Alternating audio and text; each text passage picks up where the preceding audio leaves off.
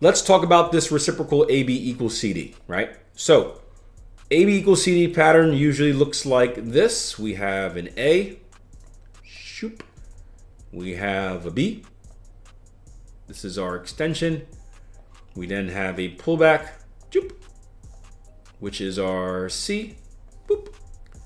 And then we can copy and paste the length of this move,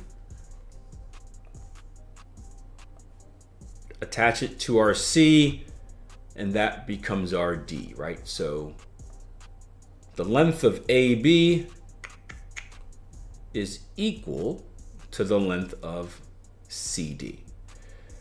For a reciprocal one, what you're doing is instead of looking at the extensions, you are going to be looking at the pullbacks.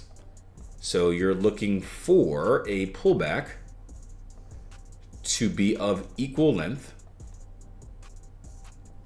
as the previous pullback.